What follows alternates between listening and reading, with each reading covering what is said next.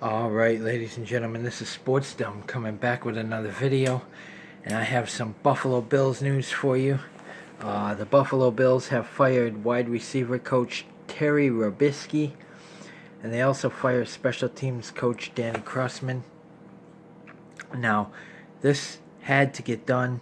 The team was not very good on offense. Their receivers weren't very good.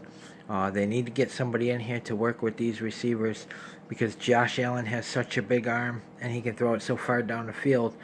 These guys were dropping the balls. He needs somebody that can catch. Terry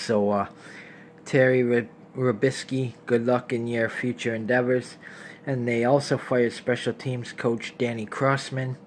Now this is a move that many fans were begging to be made, and it finally happened.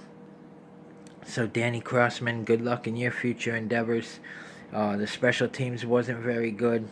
Thus for our 6-10 record, we have the number 9